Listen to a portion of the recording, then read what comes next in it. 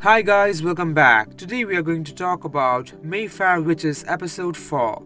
The episode has officially been titled Curiouser and Curiouser. The series is a part of the Immortal universe and has Alexandra Daddario as the lead star. Now coming back to the episode, as we saw how Deirdre's neck was slit in half just moments before Rowan got to finally meet her, it will be an episode based on her funeral.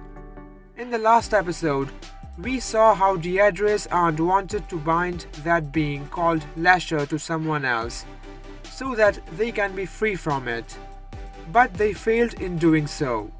On the other side, Rowan also gets played and almost falls for Lasher's trap.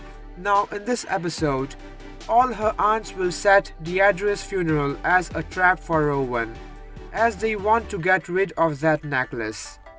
And as expected by them, Rowan will also show up to her mother's funeral. And everyone will be seeing her as if they saw a ghost, as she looks like her mother. She will also meet Uncle Cortland in the process.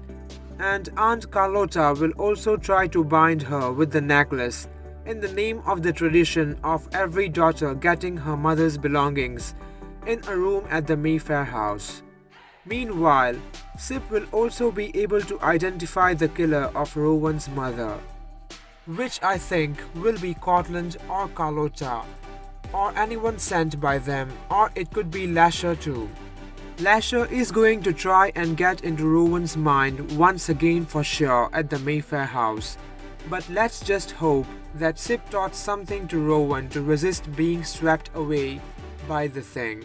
So guys, stay tuned for further more updates, and if you enjoyed, please like, comment, share and subscribe if you haven't. Thank you.